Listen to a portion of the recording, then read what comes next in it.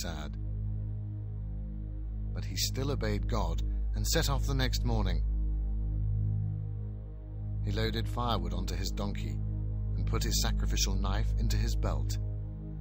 Then he took his son's hand and led him away from the tent. They reached the mountain which God had meant after 3 days. "Father, we have wood for a fire, but where is the lamb for the slaughter?" asked Isaac. And Abraham answered, "God will choose the sacrificial victim." After a while, they had climbed the mountain, and Abraham built an altar and piled wood onto it. Then he tied his son up and laid him on top of the altar. Abraham took his knife and was ready to sacrifice his son when the angel of the Lord called down from heaven, "Abraham, Abraham, stop, do not harm the boy. I know now that you obeyed God and that you were ready to give up your own son." Abraham looked up and saw a ram which had caught its horns in the undergrowth. He took the animal and sacrificed it to God instead of his son.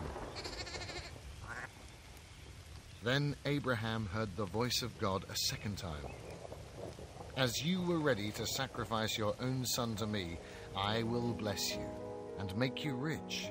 Your offspring will be as numerous as the stars in heaven and as the grains of sand in the sea. All the people of the earth will know your name and be blessed by you." Abraham was very happy once again, and he and his son Isaac both left the mountain.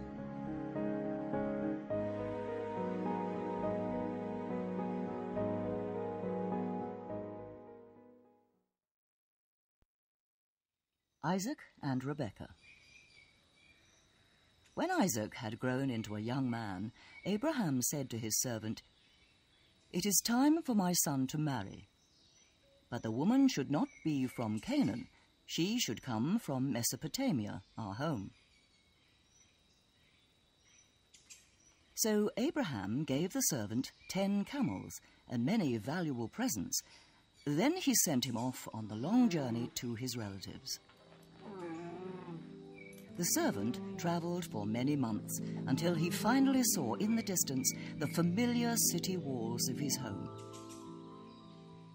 As it was evening when he arrived, he rode to the well in front of the city to rest his animals. But the servant was worried. "What should I do now? How will I know if the woman that I see is the right one for Isaac?" So he knelt down and prayed to God. "O God of my lord Abraham, give me a sign so that I can recognize the right woman for Isaac. Soon the girls from the city will come down to the well to draw water for their families. I will ask the first girl to give me some water from her pot. If she's friendly and gives me a drink, and then offers my camels a drink too, then I will know that I have found the right woman for Isaac." The servant had hardly finished praying when a very beautiful girl came out of the city with a water pot on her shoulder. She went to the well to draw fresh water. The servant looked at her carefully and then politely asked her, "May I have some water from your pot?" The girl smiled and said, "Yes, do drink. When you have drunk enough, I will fetch more for your camels to drink." When they had all drunk enough to quench their thirst, the servant gave the girl a golden ring for her nose and 2 bracelets. He asked her, "Will you tell me who you are? And is there enough space in your father's house for me and my camels?" The girl answered, "I am Rebekah, Bethuel's daughter. We also have food for the animals and a place for you to sleep too." Then she ran home, and the servant was pleased that he had met Rebekah and had found Abraham's relatives. He knelt down and thanked God. Laban, Rebekah's brother, went to the city gate to fetch the servant and brought him home to his family's house. Everyone was pleased that he was visiting and invited him to eat. But the servant said, First, I want to tell you who I am and why I have come here. Everyone was very surprised as he explained that Abraham had sent him to look for a wife for his son Isaac. The family listened in astonishment as they heard how the servant had tried to discover who would be the right wife for Isaac. The stories and the festivities continued all night. The next morning, the servant prepared for his journey home. But Rebekah's parents asked him to stay a while longer. They didn't want to be separated from their daughter so soon. But he answered them, "Oh, please don't delay me.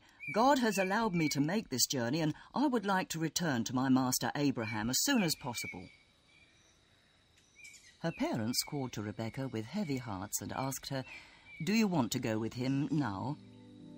"Yes," answered Rebekah. So her parents blessed her, and Rebekah left with her maids and Abraham's servant on the journey to Canaan. Isaac was out in the fields when he saw the caravan of camels approaching, and Rebekah saw him coming from the field. She got down from her camel and asked Abraham's servant, "Who is that man coming towards us?" The servant answered, "That is Isaac." So Rebekah took off her veil and uncovered her face, and while everyone went to the tent to hear the servant tell of his experiences, Isaac took Rebekah by the hand to the tent where his mother had lived when she was still alive. And Rebekah became Isaac's wife soon afterwards.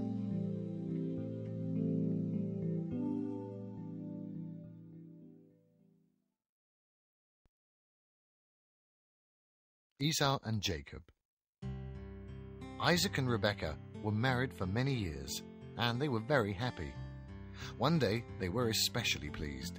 God had heard Isaac's prayers, and he had given Rebekah 2 children. They were twins. Esau was born first, and Jacob came quickly afterwards, holding on to his brother's heel. The 2 babies didn't look at all like twins. Esau had red, ruddy hair all over his body, while Jacob's skin was soft and light. As Jacob and Esau grew up, everybody wondered at how little the brothers took after each other. Esau used to enjoy going hunting with his father and working in the fields, while Jacob preferred to stay near the tents. He enjoyed helping his mother with her work, and he was a very good cook. One day, Esau came back from the fields. He'd been working very hard and was very hungry.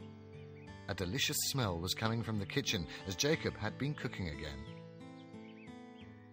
As Esau smelled it, he became even hungrier.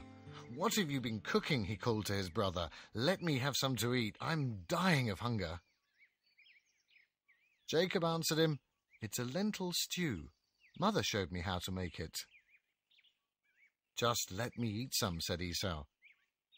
But Jacob was cunning and said to his brother, "If I give you some food, you have to give me your birthright in return."